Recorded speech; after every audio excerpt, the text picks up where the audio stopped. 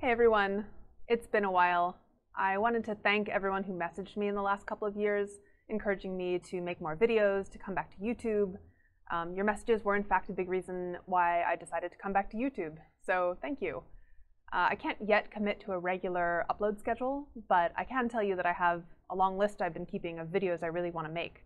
So, that bodes well. For today's video, I wanted to share with you guys one of my favorite letters in the history of science and try to explain why I love it so much. It was written by Charles Darwin in 1860 to one of his critics. So the year before, Darwin had just published his great magnum opus on the origin of species, in which he lays out his case for evolution by natural selection. It was a controversial book, as you might imagine, because, it not only lays out this grand theory, but that theory is a huge challenge to the prevailing view of humans as separate from and above the animal kingdom. So it got a lot of pushback, as Darwin knew it would. But even though he had been expecting criticism, he was still just so galled by the quality of a lot of the criticism. People would strawman him, misrepresent his arguments, ignore the nuances in his arguments and evidence, basically like Twitter. So, frustrating. And Darwin would fume in private about this. But there was one exception, one critic, a Swiss zoologist named François-Jules Pictet de la Rive, who wrote a critical review of On the Origin of Species, critical in the sense that it disagreed with the book. But Darwin loved the review so much that he wrote Pictet de la Rive essentially a thank you note, telling him how much he appreciated the review. And that is the letter that I'm going to read to you. I've shortened it very slightly, but it's basically as written by Darwin to Pictet de la Rive in 1860. He says, "Dear Sir, I received this morning your review and have just read it. I thank you most cordially for it. There have been many reviews in England opposed to me, but yours is the single one which seems to me perfectly fair and just and candid. I literally agree to every word you say. I admit there are no direct proofs of the greater modifications which I believe in. I most fully admit that I by no means explain away all the vast difficulties. The only difference between us is that I attach much more weight to the explanation of facts and somewhat less weight to the difficulties than you do. The first part of your review gives a really quite admirable condensation of my views. Allow me again to express to you my cordial thanks. I never thought that I should read an opposed review perfectly fair and just. I shall send it to Lyell, Hooker, and Huxley to read. With sincere respect, I remain yours, very faithfully, C. Darwin." So, why do I love this so much? It's not just that Darwin is being gracious to a critic, although that is lovely. It's more than that. It's that he's demonstrating that what matters to him is not that someone agrees with his conclusions, but that they engage with his ideas in a fair and reasonable way. That is what makes someone an ally to Darwin. So I love that, and I find Darwin's sincere joy in encountering good disagreement to be just so endearing.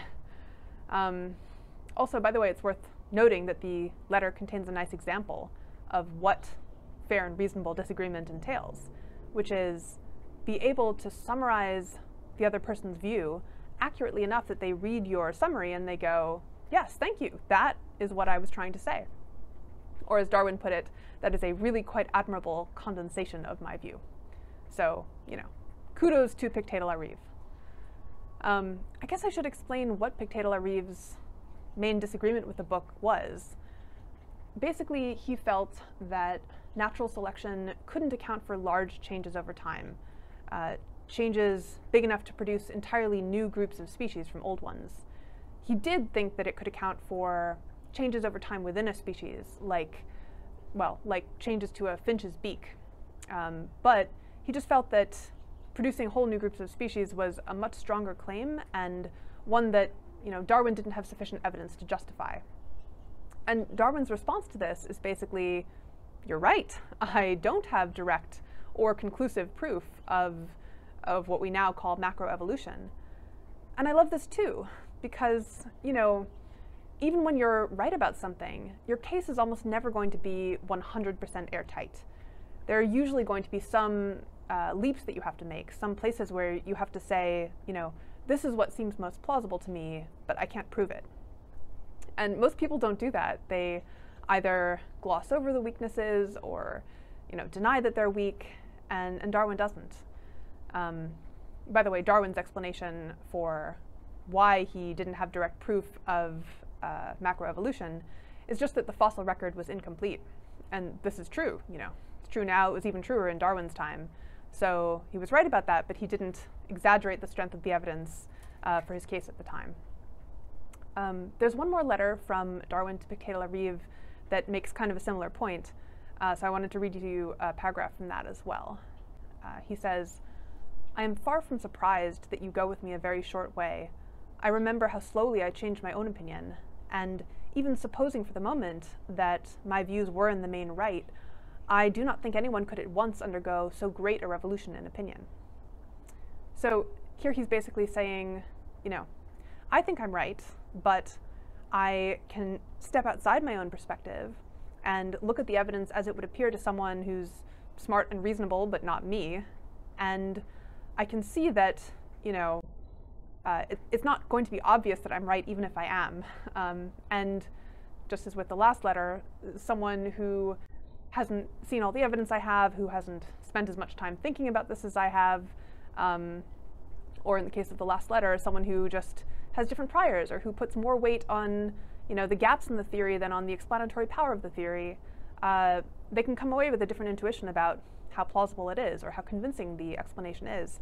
And that doesn't necessarily mean that anyone is being stupid or unreasonable. So I love that too. I just think that Darwin is, it's weird to say underrated because he's like one of the most highly rated scientists in the history of science. But I do think that he's underrated not for his brilliance or his significance to science, but for his intellectual honesty.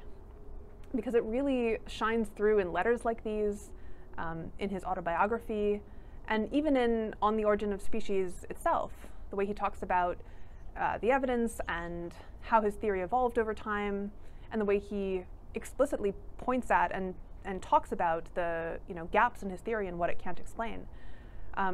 So I would love to see Darwin get more recognition specifically for his intellectual honesty. I will link in the description to this video to both of the letters I read to you from today. And if you like this video, you should consider subscribing. And maybe also check out my podcast. It's called Rationally Speaking, and I'll put a link to that in the description as well. That's all for today. I'll see you guys next time.